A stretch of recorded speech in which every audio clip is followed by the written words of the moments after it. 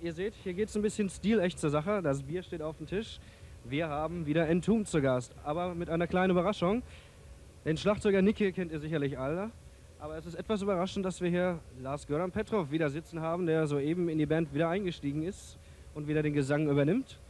So, Lars, it's a little bit surprising to see you back in Entombed. So, what was the reason for you to come back? Because I heard the Comic-Con tape and it sounded pretty good, and you were close to getting a record deal with that. Yes, I don't know about that one, but I don't know what's going to happen with that one. Yeah, it's kind of, I don't know, different reasons for me coming back into the band. You know, things are getting better now, and they're almost perfect. And some people may think that it's kind of weird that me going into the band of getting off first, and but there are reasons for that, so it's okay. Now it's great.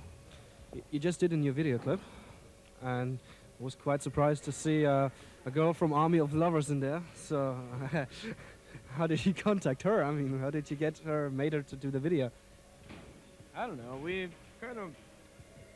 wanted a girl in the video, but not in a stupid way. So, I mean, she got the. I don't know, she got the sack from Army of Lovers or something. Felt like, since she was living in Stockholm, just called her up and asked her if she was into it.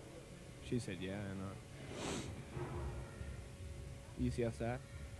Is she into the music?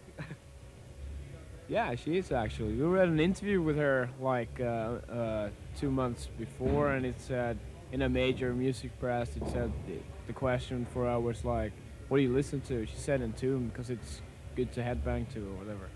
So that was a good reason to contact her, actually. That's cool.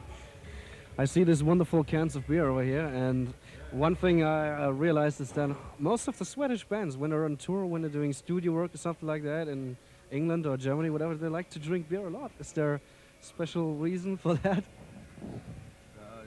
Maybe in Sweden everything is, the prices are really high, and I agree. And when you get these doesn't cost too much, so we have the money. This is what you want called troll.